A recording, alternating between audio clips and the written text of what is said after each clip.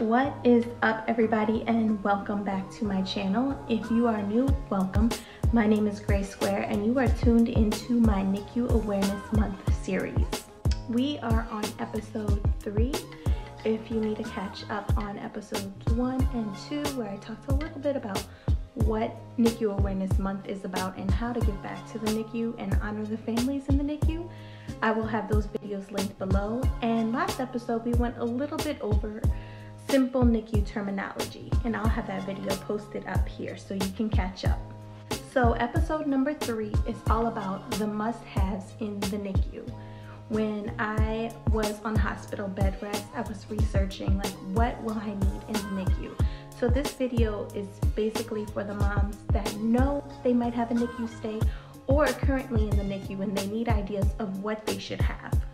And to make it easier for you, my daughter Olivia, who was a preemie, she was born 29 weeks and now she is almost 16 months, 13 corrected.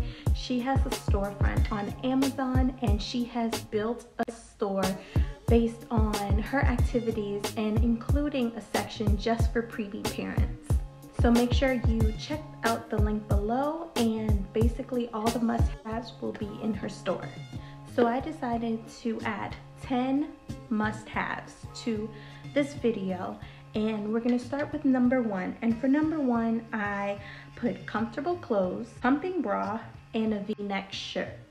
The reasons why I chose these items: you definitely want to be comfortable in the NICU. Wear your sweats, bring your slippers in your bag. Like, you want to be comfortable because first of all, it's cold, so definitely bring your sweatpants. Second of all, you might be there all day. I know I was there all day and I was always in sweats, and it just made things really easier. I felt at home and I was very comfortable. The second item I chose for clothes is a pumping bra. To make your pumping go easier, it's easy to have the bra on so you can pump while you're using your hands either to fill out paperwork, like you always have to in the NICU. You can journal and also be on your phone.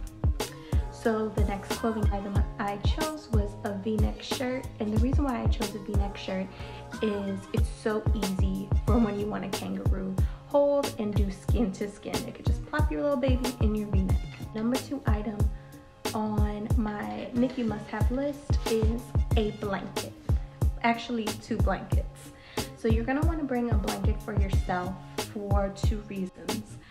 The NICU and hospitals in general are very freezing. So you're gonna want to be comfortable and have a blanket on, especially if you're wearing a V-neck. You bring your extra sweatshirt, but also a blanket. The second reason for having a blanket is when you're warm, you produce more milk. So I had a heating blanket I would always wrap around myself in the pumping station. So the second blanket will be like a cute quilt or a cute small blanket for your baby. Not for them to be wrapped in, but to place over their isolette. This helps take off the extra light, extra noise, and makes them feel comfortable and makes them feel like that they're still in the womb. Number 3 on the NICU must-have list: bring your gadgets. Bring your phone charger, bring your iPad, bring your phone, bring your camera, bring a charger. And one of the chargers I had, luckily my best friend gave it to me. It was one of those long chargers because you might not have an outlet right next to you and you don't want to mess with whatever the baby has going on in the incubator. So I had a very long charger that will plugged up against the wall, and I was good to go. I had my headphones in so I could listen to music while I'm journaling. While I'm in the pumping station, I can watch YouTube videos or whatever you want to watch, Netflix. Buy a camera, or you can use your camera on your phone so you can document every single milestone of your little miracle. Number 4, bring a water bottle. You really can't bring stuff into the NICU like food, beverages. So our NICU had like a water station, and when you are pumping and when you're there all day, you get really, really thirsty. So I would always take my water bottle and just refill it so I wouldn't have to continue to buy water bottles, like plastic bottles, every single day, because that can add up. So invest in like a little $10 water. I'll have my favorite water bottles linked below in Olivia's storefront, so you can get an idea. They have cute ones that like say mom things and track how much water you're drinking a day, and you want to stay hydrated when you're pumping. So number 5, bags. You need to bring 2 bags. One, an isolated bag that you're able to bring your breast milk from home that you pump and bring it to the NICU so the nurses can store. And 2, a backpack that carries your blanket, your books, anything that you need. Sweatshirt, you just need a cute little backpack. It could actually be your diaper bag, so you can like feel like you're in mommy mode. 6, school supplies, like notebooks and pens and coloring books and markers. I had so many adult coloring books while I was in the NICU. It's definitely a way that I was able to relax. And you want a journal or a notebook so you could document how you're feeling. Writing is definitely healing during this time. You want pens. You always want pens, because throughout your NICU journey, you're going to find yourself filling out random paperwork, random surveys, and you want your pens for that, and also for you to write in your journal. Number 7.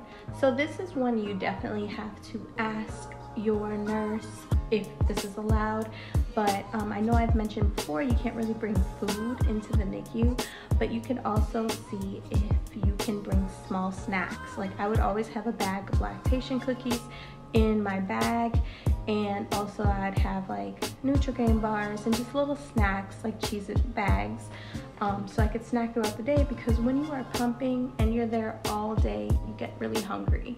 So definitely check with your charge nurse or even your primary nurse if you can bring small snacks. Number 8, decor, nursery decor. A main way for healing is to make your NICU room or your NICU area like a nursery. Your baby's there all day, so you want to put personal items to make yourself feel better and also for your baby to feel comfort. I know a lot of people were able to bring their swings. You know, our nurses would decorate our rooms with little milestone cards, and I'll also have my favorite nursery decor appropriate for the NICU linked below in Olivia's storefront. Like I mentioned earlier, you can get a cute quilt to put over your baby's isolette. When they move to open crib, you can buy one of those mobile, why can't I think they're just called mobiles. I'm thinking of Olivia's right now. And also like little fish tanks that play nursery rhymes. Once again, you have to check with your nurse, because sometimes when babies are overstimulated in the NICU, they're not able to rest so they can grow. So definitely check with your nurse what you can bring to decorate your 9, toiletries. So when you're in the NICU, you're constantly washing your hands, you're constantly using hand sanitizer. So you definitely want lotion in your bag, you want chapstick in your bag, and you also want your personal mini hand sanitizer. Another thing that you can pack in your bag is Clorox wipes, just in case your NICU isn't fully stocked and you want to wipe down the common used items such as the pumps and also the chairs that you're sitting on. Obviously, the NICU prepared me for COVID. And last but not least, your baby clothes. Once your baby gets the okay to wear outfits, you definitely are going to start going to Carter's or whatever sells preemie clothing and bringing those clothes to the NICU. It's definitely also part of healing to put your baby in preemie clothing, because it makes you feel like this is beginning to feel normal. To be honest, once you're pregnant, one of the first things you think about is all the cute baby clothes.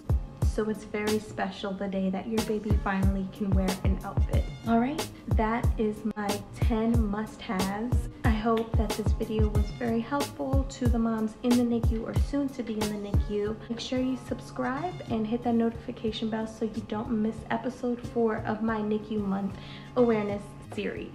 Later.